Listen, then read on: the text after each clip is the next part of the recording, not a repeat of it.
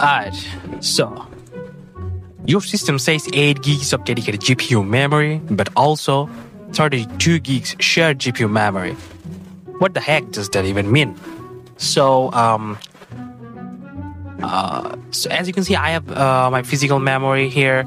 I got 64 gigs of physical memory with 3200 megahertz.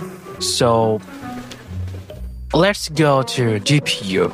So GPU, as you can see, I have dedicated GPU memory, which is 8 gigs, and the shared GPU memory, which is 32 gigs.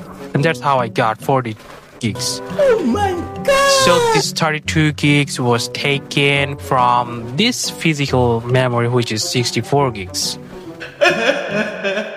So basically, dedicated GPU memory, aka VRAM, is the good stuff because it's connected to your PCIe slot. It's faster. It's physically built onto your graphics card, super fast, and that's what your games and video editor actually want to use. And shared GPU memory, that's basically your PC is saying, hey, I got extra RAM lying around, let's lend some to the GPU.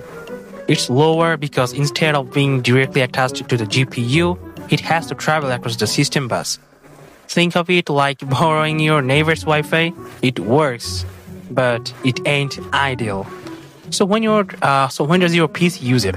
Only when your 8 gigs of VRAM are stuffed full, like 4K video editing, giant textures in your AAA games, or 3D rendering.